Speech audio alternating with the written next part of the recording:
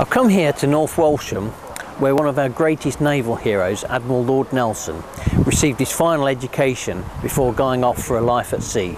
It's quite something to be standing here in the Nelson room of Paston Sixth Form College. Not so many decades ago, it was just called Paston School.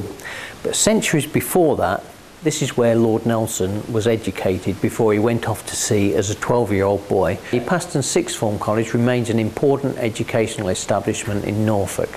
Numerous students pass through here as part of their education. They may not necessarily go on to achieve some of the things that Lord Nelson achieved during his lifetime, but many will go on to make a valuable contribution to society. Next door is the host room.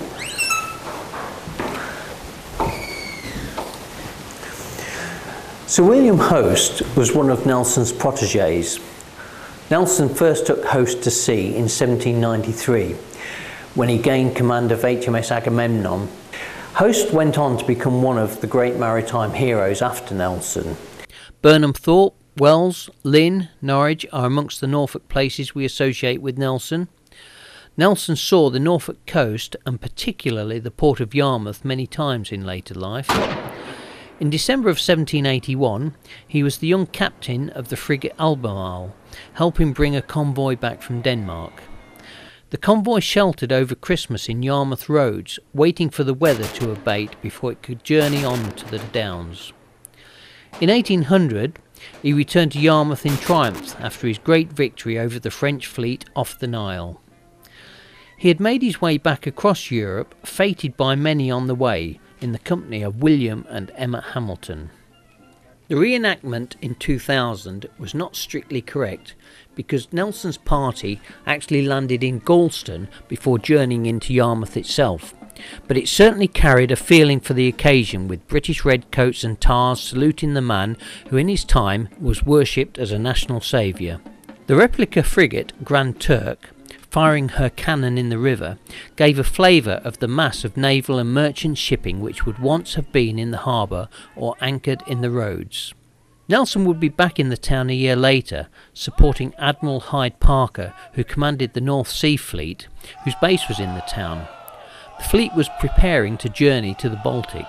The intent to make British naval power felt off Denmark and Russia led to the Battle of Copenhagen, when Nelson achieved rather more prominence than the official fleet commander by putting his telescope to his blinded eye and maintaining the attack at a crucial point.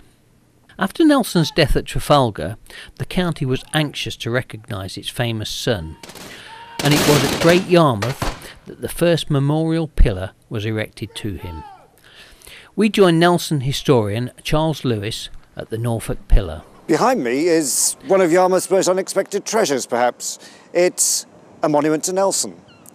In actual fact, it's the county monument to Nelson, and it was opened in 1819. People in Norfolk got rather worried that in other towns in the country they were planning monuments to Nelson, and Norfolk hadn't done anything within 3 or 4 years of Nelson's death, and so it was proposed that they should have a monument. The county took some time after that in quibbling about exactly where the monument should be, and of course it took some time to raise all the necessary funds, and so it wasn't opened until 1819. But why Yarmouth, some people have asked, and I suppose the answer is that Yarmouth was Norfolk's principal seaport. It was from Great Yarmouth that fleets sailed to take part in 2 naval battles, one at Camperdown in 1797 off the Dutch coast, and one at Copenhagen in 1801. Both, of course, great victories, and the Battle of Copenhagen, of course, one of Nelson's victories.